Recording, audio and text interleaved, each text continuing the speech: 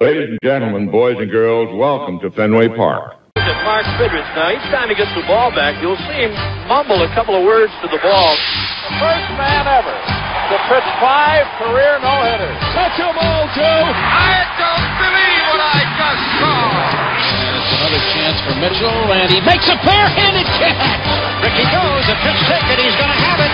Leaps high in the air, and he's got it. An incredible catch by the kid. And let it be said that number 8, Cal Ripken Jr., has reached the unreachable star. Today, I consider myself the luckiest man on the face of the earth. Now, ladies and gentlemen, boys and girls, we invite you to rise. We invite you to rise. Welcome, fans, to This Day in Baseball's Daily Rewind. My name's Tom Hannon. I'm your host today, and I am looking so forward to bringing you this game. As you know, what we do here is we break down a certain game. We're going to bring you highlights of it, and we're going to put in some commentary along the way. And on today's game, it's October 15th, 1964, Game 7 of the World Series, featuring the St. Louis Cardinals against the New York Yankees. And Bob Gibson's on the mound today facing Mel Stottlemyre of the New York Yankees. Now, the Cardinals are up 3-2, but Jim Bouton took care of business for the Yankees. He of Ball 4 fame. He pitched a strong game to force today's Game 7 at Busch Stadium. Now, there was a lot of theatrics before the game, so prior to the start of Game 7, the press wanted Gibson and Stottlemyre to show up on them. Now, there was a lot of theatrics before the game. It's Game 7 of the World Series, and Gibson's facing Stottlemyre. Now, Stottlemyre had beaten Gibson in Game 2, and that will turn out to be only one of 2 losses Gibson had in his career in the postseason, which is pretty remarkable. The other loss would come in his very last start against the Detroit Tigers.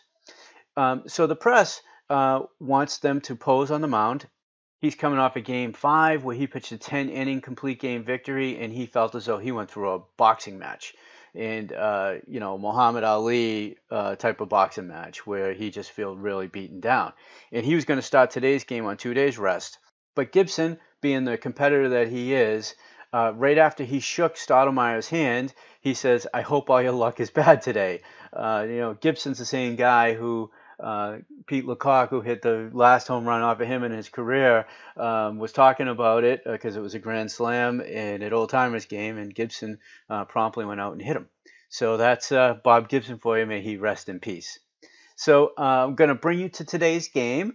Now, the first audio we're going to take you for the game it's in the top of the second inning. Gibson's facing Mickey Mantle. He is going to set the record with his 24th strikeout of the series. The old record had been set the previous year by Los Angeles Dodgers great Sandy Koufax against the Yankees. So here it is, Gibson-Mantle. Mickey Mantle to lead it off for the Yankees.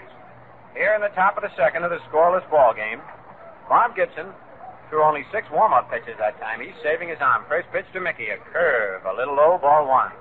First ball that Gibson has thrown in the ball game. Mick, batting .350, has had 7 hits and 20 at-bats. Gibson's next pitch, fastball on the outside corner, 1-1. On deck, Elston Howard with Joe Pepitone to follow. 1-1 delivery. On the outside corner again. 1 ball, 2 strikes. Gibson said when he pitched to Mantle in New York, he tried to throw the fastball or everything away from Mickey, knowing that Mickey was having trouble reaching that outside pitch with that bad knee of his. Here's the windup. Fastball a little low. The count is even at 2-2.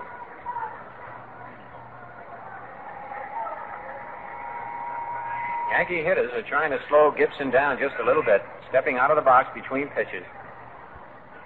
2-2 delivery is a curve. Strike 3. Swing. And there's a record that Mr. Gibson has just broken, as Joe Garagiola told you. He needed 1 strikeout to tie Koufax's record for the most strikeouts in a series, and 2 to beat it, and that's his 2nd strikeout of the ball game. Here's Elston Howard. Now through 3, both men put up zeros. Stottlemyre and Gibson are going pitch for pitch. But things are going to change a little bit here in the fourth, so I'm going to bring you the entire fourth inning for you to listen to. Here it is. Nothing but goose eggs up on the scoreboard.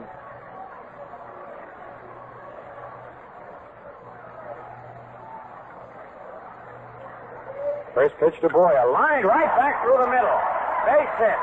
And Stottlemyre could not get his glove down in time. He tried to, but it was by him, and it just missed, hitting him off the right knee. A bullet back through the mound.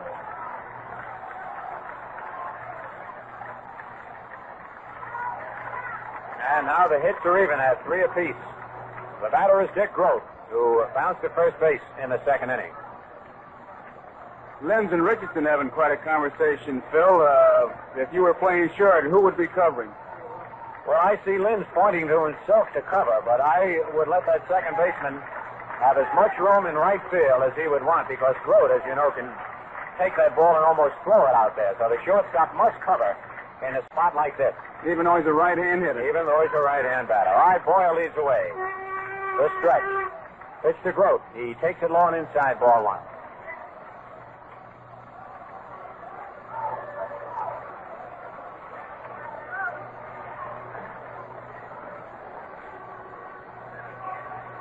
Kenny Boyle, who can also run for a big man at first base. Pepitone holding him on. So over there, Boyer has to dive back head first. Boyer measures his lead. He's got a very efficient way of doing it. He gets a body's length and an arm away. So if he just falls, his fingertips will grab the bag. A body's length and an arm away. And that's just what he did, Joe. He fell back into first base. All right, for another quick throw, and this time Boyer jumps back just ahead of Pepitone's tag. And as you can see, as Joe told you, this Grote who can handle that bat. Yogi Berra got Stottlemyre and the whole infield and outfield alerted. You don't know what he's going to do. The pitch, he takes it low inside, ball 2. 2-0. And this makes it rough on a pitcher, too, because he's got to not actually quick pitch, but try and get rid of that ball to not give that runner an extra jump at first base. And if you're a hit-and-run man, you wouldn't want a better spot than 2 balls and no strike. That pitcher's got to be around that plate. So Boyer's got the good speed. They got the good combine going. All right, let's see what develops. Boyer leads away. Stottlemyre set. He doesn't go, and the ball is taken. It's ball 3, and Howard turns around to talk to Sikori. It's ball 3. Dick Grote has a good eye and can hit and run any time in any given situation.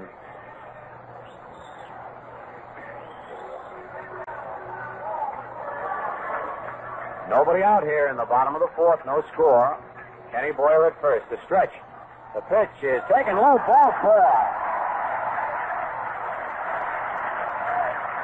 And the Cardinals really have a threat going now, with runners at first and second. Nobody out, and the batter, Tim McCarver. And the Yankee bullpen gets hot. Roland Sheldon, a right-hander, and Al Downing, a left-hander, are up down there. Howard out to the mound to talk with Stottlemyre. McCarver walked in the second inning.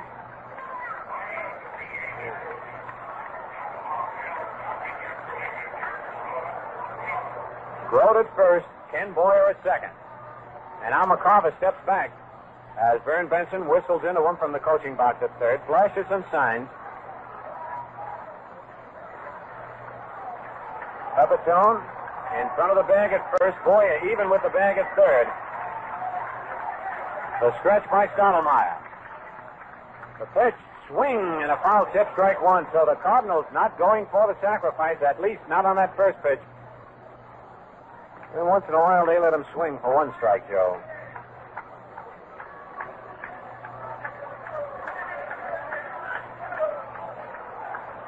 All right, McCarver steps back.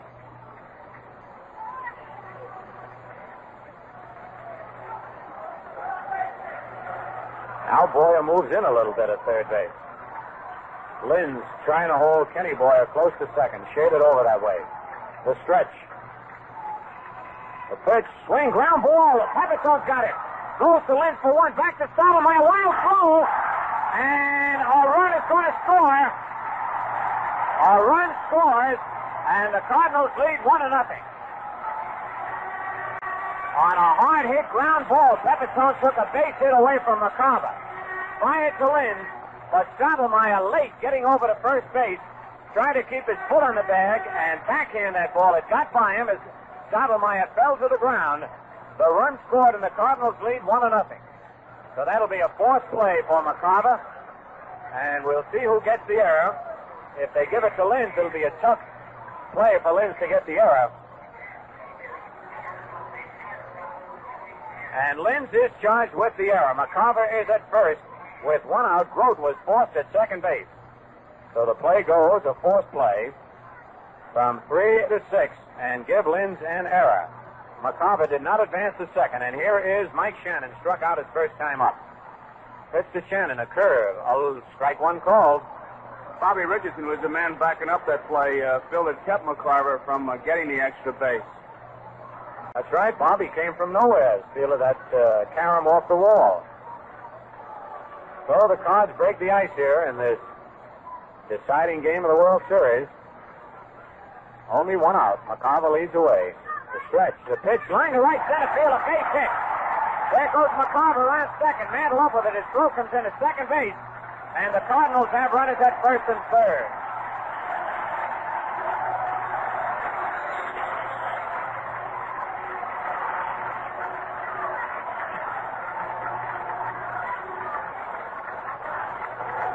The batter is Dal Maxwell.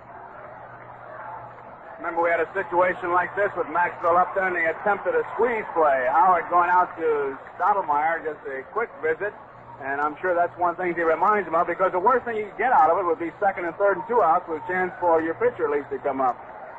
That's right, Joe. They attempted it here, and he fouled off the pitch the last time. All right, runners at first and third. 1 out. The Cards lead 1-0 in the bottom of the fourth. Runners lead away. The stretch.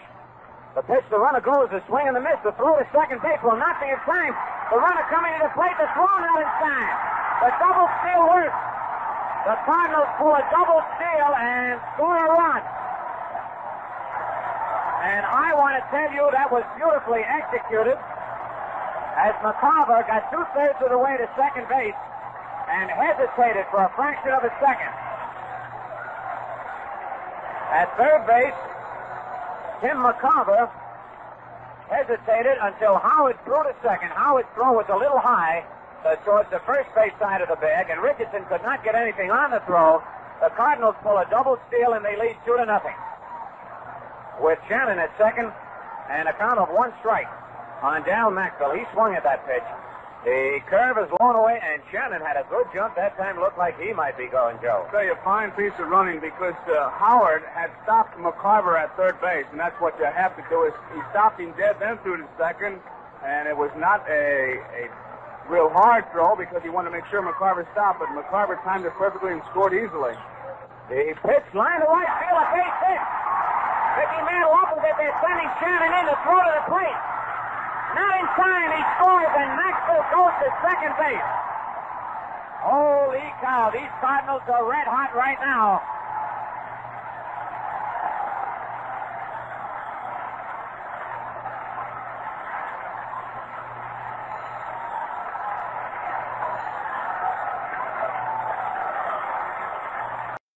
Up 3-0, Gibson with 2 on, 1 out, faces Phil Linz.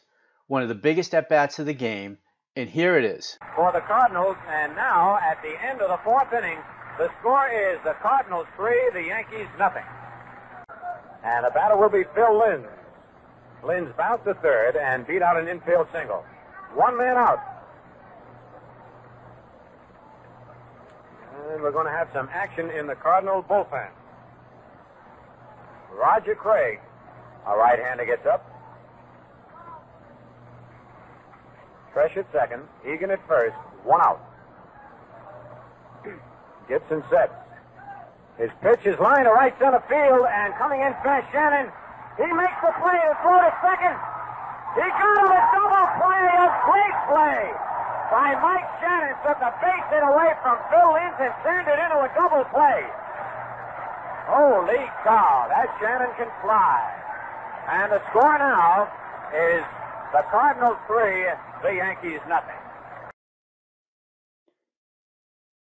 Now, in the bottom of the fifth, Al Downing replaces Stottlemyre, and he's going to face Lou Brock. Now, Lou Brock, who was traded earlier in the season from the Cubs to the Cardinals, hit .348 after the trade, and Brock really blossoms with the Cardinals and becomes the Hall of Fame player, and of course the historic World Series player that he's known for. So here's the fifth inning, and it's going to lead off with Brock, but I'm going to play the whole inning for you because a lot happened in the fifth inning. Downing is the new Yankee pitcher. 3-0, that's the score. We're in the bottom half of the fifth inning. Lou Brock, Bill White, and Ken Boyer. Mike Shannon took a base hit away from Lynn and then flipped it to second base. The throw skipped in, Grote able to come up with it, a big double play. That ended that fifth inning. Downing is the Yankee pitcher, a good fastball, an overhanded curveball. He throws a slider. Lou Brock will lead it off in the bottom of the fifth. Brock tried to beat out a bunt in the first. He singled to center in the third. Boyer comes in close to third base. Al Downing. The new Yankee pitcher is ready, and here's the pitch. Swung on, deep in the right center field.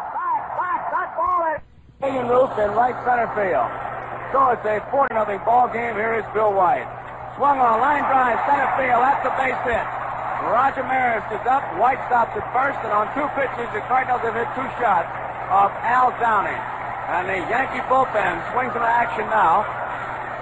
Elston Howard out to the mound to slow the pace down just a little bit.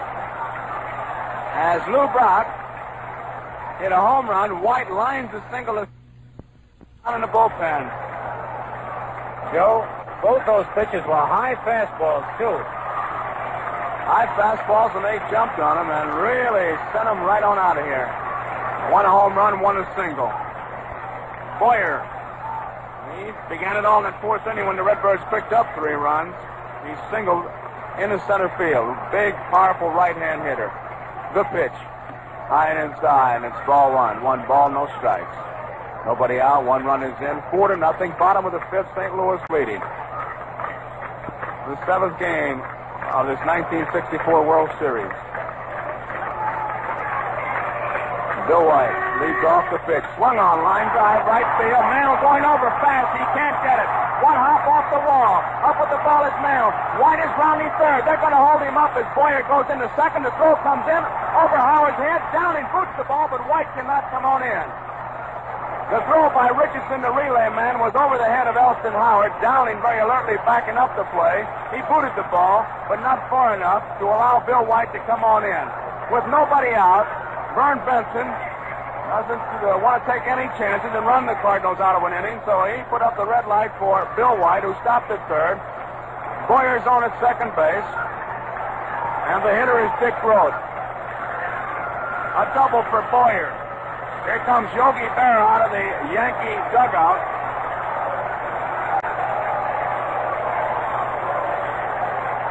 Roland Sheldon is warming up for New York.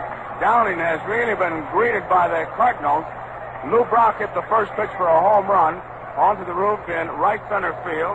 White then hit a hard single into center field.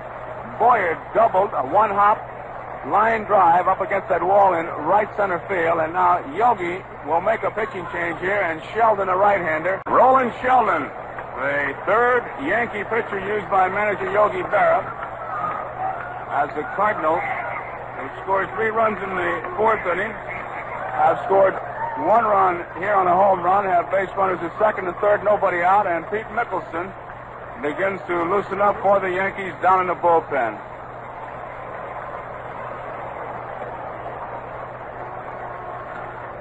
Joe, you know, you've been wondering how long can they silence these big bats of Bill White and Ken Boyer. And they waited a long time, but they're sure booming them today. Really some hard shots. White's 2 base hits, double the center and the single, both hit right on the nose. Boyer has 2 base hits.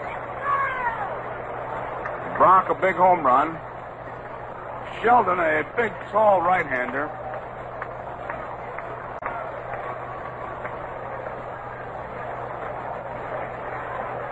This is the second game that Sheldon is appearing in. The infield comes in for the New York Yankees.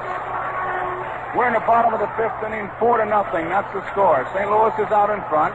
Bill White is at third base. Ken Boyer is at second base. Dick Grote is the hitter. They shade Grote in the outfield towards right center field. Not too deep. Mal nor Maris. Sheldon, the right-hander. Now Linz drops back. Here's the pitch to Grote. Swung on and missed at strike one. A foul tip, says Frank Sikori. Boyer is in on the grass at third base. Linz is back a couple steps at shortstop. Richardson and Pepitone are in. One strike. They count on Dick Grote. White leads off third. Ken Boyer leads off second. 4-0 New York leading. The pitch. Swung on a foul tip and a strike two. That was an overhanded curveball. Sheldon came from right on over the top. 2 strikes to count on Dick Grote. Grote bounced out and walked. Tough man to strike out. Sheldon and Elston Howard know this, working carefully. White's at third. Boyer is at second. There's nobody out. Sheldon ready. Here's the pitch now. Pushes him back with a high-type fastball. And it's 1 ball and 2 strikes. Here's the pitch now. Swung on and fouled off again. Bounces around. A battle between Sheldon and Grote. 1 ball and 2 strikes to count. St. Louis 4, New York nothing. We're in the bottom half of the fifth inning. Bill White at third base. Ken Boyer is at second base. Grote waves that bat. Sheldon looks down for that sign. Taking plenty of time. Checks the runners. Here's the 1-2 pitch to Grote. Swung on. A foul ball out of play down the right field corner. Grote just trying to get a piece of that ball, waiting until the last possible minute.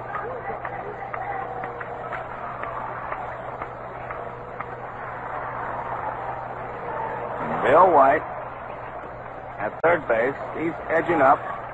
And ground ball to Linz. He'll be coming in. Linz is back. Richardson, Pepitone, and Boyer at third, all in for the play at the plate. Sheldon ready. The pitch to Grote. Swung on a bouncing ball up the middle. Here comes White. Richardson's play will be at first base. In time. Grote is out, but White scores. Bobby Richardson on a slow hit ball took a look at the plate. White had a good lead, able to score. Richardson made the play to first base. In time to get Grote. Boyer takes third.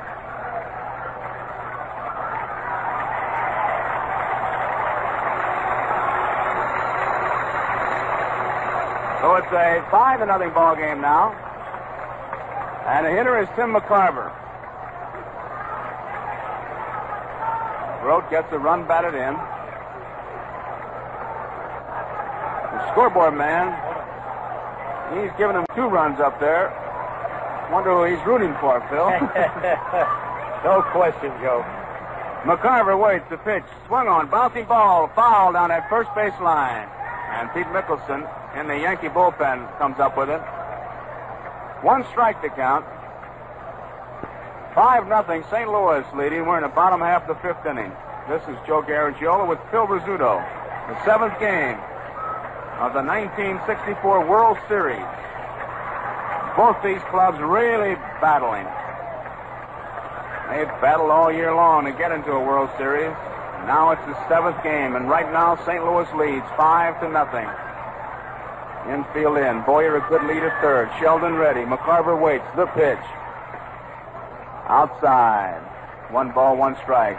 Clete Boyer broke on over to third base as if there were a pickoff play. Big brother Ken says something to him. He'll probably tell him a little more when he gets him home tonight. 1 ball and 1 strike. on Tim McCarver, who has been a real hot hitter for the Cardinals throughout this series. Sheldon ready. The 1-1 pitch to McCarver. Outside, and it's ball 2. 2 balls and 1 strike. 1 man out. 2 runs are in. 5-0. St. Louis leading. Yankee infield in. And they want to choke that run off at the plate.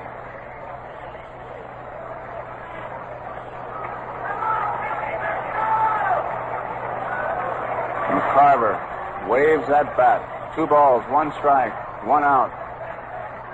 Sheldon, the big right-hander, ready. Here's the pitch.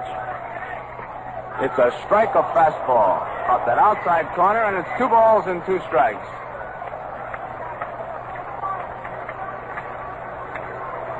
Frank Sikori, the plate umpire, calls time now. Downing came in to relieve. And the starter, Stottlemyre. A home run by Brock, single by White, a double by Boyer, and Sheldon has come on. McCarver waits. 2 balls, 2 strikes. Sheldon delivers. Swung on, a little looper, right field. Mel's going to make the catch. Boyer tags up. Here he comes. Here comes the throw. It is not in time. McCarver on a sacrifice fly. Drives in Ken Boyer from third base. And the Cardinals now lead 6-0.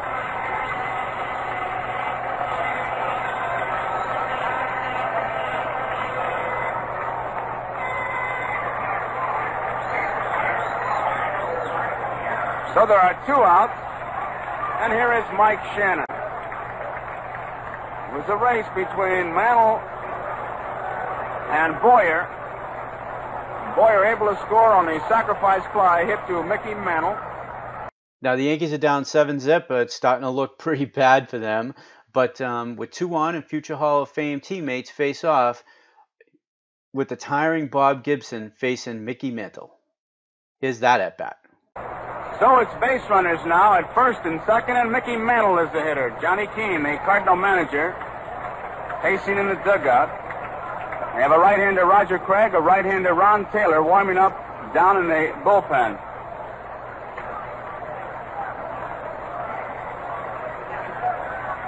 Mantle was out on strikes, and he bounced out. Richardson off second, Maris off first. The pitch by Gibson. Swung on and fouled back, and Mantle had a good cut.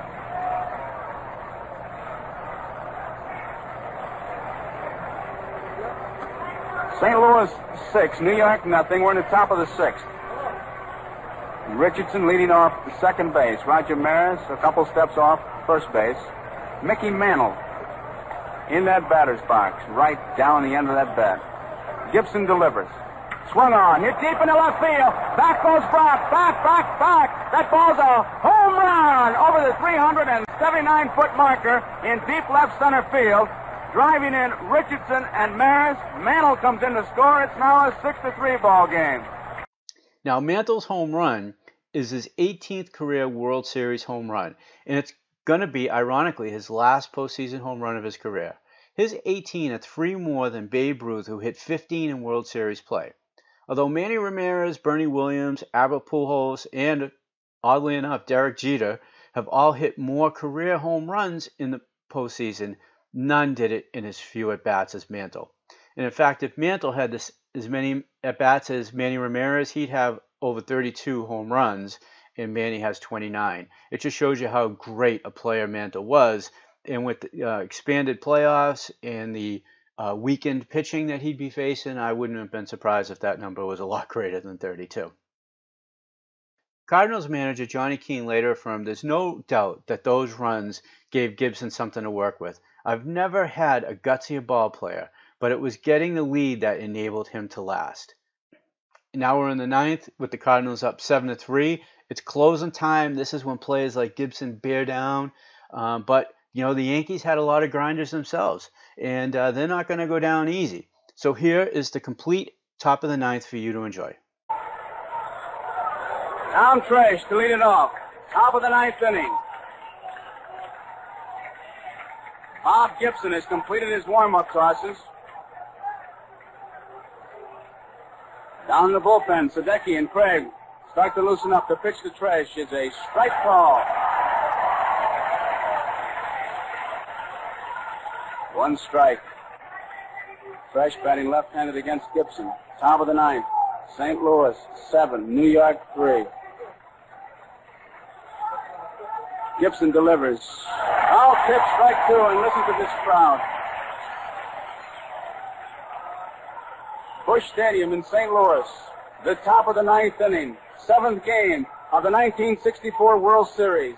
Gibson taking plenty of time. A 2-strike count on Tom Tresh. Gibson ready. Good pitch.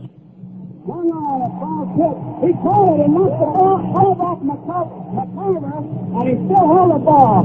Well, I've never seen that play before. Well, that's true. He pulled it in, touching home plate for a fourth play, and knocked the glove off and caught it barehanded. McCarver's glove came off, and he still held the ball. So there is 1 out. Now it's 3 Boyer. 8 strikeouts for Gibson. This World Series has had everything. The pitch by Gibson. I mean, that pitch to Cleve Boyer. Swung on, fly ball, deep to left field. Luke Rock is going back. Near the warning strike. That ball is out of here. As he hit a 3-2 fastball, so it's now a 7-4 ball game. Cleve Boyer on a 3-2 fastball has just hit a home run into the left field bleachers. And now Johnny Blanchard will come up as a pinch hitter.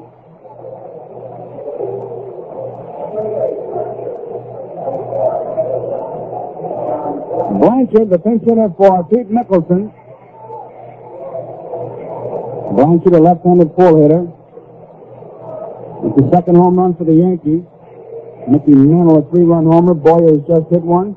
Brock and Ken Boyer have hit home runs for St. Louis. 1 man out. 1 run is in. Here's the pitch by Gibson. Swung on and foul back. Strike 1. 7-4, top of the 9th. St. Louis out in front.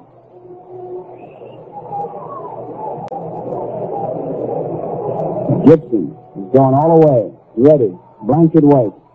Outside. 1 ball, 1 strike. Outfield deep, pulled around towards right. Infield is back. Maxwell just about on the edge of the grass. 1-1 pitch. Swung on, a foul tip and a strike 2. 1 ball, 2 strikes. There's 1 out, 1 run is in. 7-4. St. Louis is out in front. Top of the 9th inning. 7th game. This is it. Gibson ready. Good pitch. Curveball. Just did get a piece of it. Looked like Blanchard might have been fooled, but not enough that he couldn't get that bat out there. He just get a piece of it. So he stays alive. 1 ball, 2 strikes. Time is called now. As the left field umpire, Vinnie Smith, wants the spectators to stay in the bleachers in left field.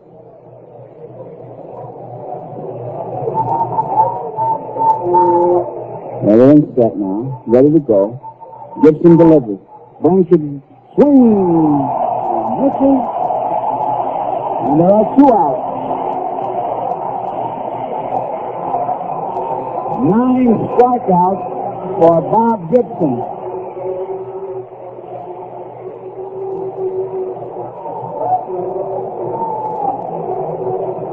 Gibson in this series now struck out 31 men.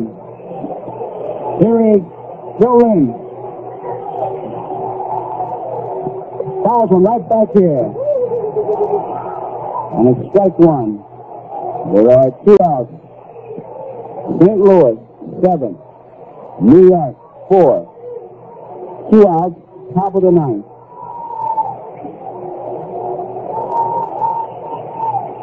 Bob Gibson delivers. Lynn swings. Fly ball deep to left field. Lou Brock over near the line. Back. That ball is a home run for Phil Lynn as Vinnie Smith gives the sign. So Lynn has hit a home run. And it's a 7-5 ball game. And it brings up Bobby Richardson. 2 home runs in this inning. Johnny Keane pacing in the dugout. You know what's running through his mind. He'd like to see his pitcher get a complete game, but how far can he go? Yankees battling back like they've been battling all year. The Cardinals battling to win this game like they've been battling all year. Two evenly matched ball clubs. 2 runs are in. Bobby Richardson, the man who has really been getting the base hits in this series, 13 of them. Time is called now. Once again, the bleacher fans leaning over the wall. And the announcement is made that the game will be stopped until they get off the wall.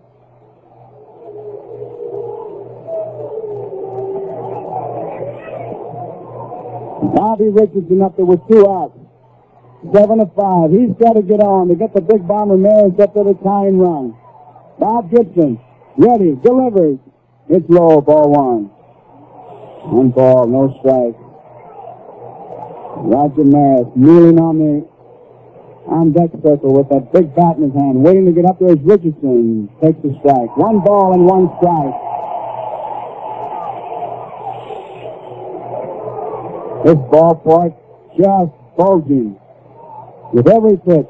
1 ball, 1 strike. Richardson waits. Gibson delivers. Swung on, topped up. Maxwell at second base. Calling for it. Makes the catch. The Cardinals win it. And this ballpark, complete bedlam. The final score is St. Louis 7, New York 5. And in a moment, we will review the highlights of the game for you. Now, I hope you enjoyed Gibson's masterpiece. You know, a 7-5 win. He pitches the St. Louis Cardinals to the World Series. He certainly had better overall performances, but few were as gutsy it was today. I mean, you have to remember, today's performance was on 2 days rest. He had been doing the bulk of the work for the Cardinals throughout the season and the year, and he was exhausted, but he pitched well enough to win this game, which gave the Cardinals a World Series championship. And as we know, we're just seeing the beginnings of his Hall of Fame career. And if you're interested in hearing today's game in full, you can check out the link to the game in the show notes to the full game. It's about 2.5 hours long. And you can also check out Mickey Mantle's page, Bob Gibson's page on thisdayinbaseball.com. There's some amazing chronology for you there. There's hundreds of events for these players. And you can just see the home runs, the no-hitters, the 10 strikeout games, the World Series games, and so much more. There's a ton of stuff on there. And I have a really cool announcement to make, too. So a really cool thing I'm going to be doing next week, I'm going to be putting out a podcast for Mickey Mantle's playoff home runs.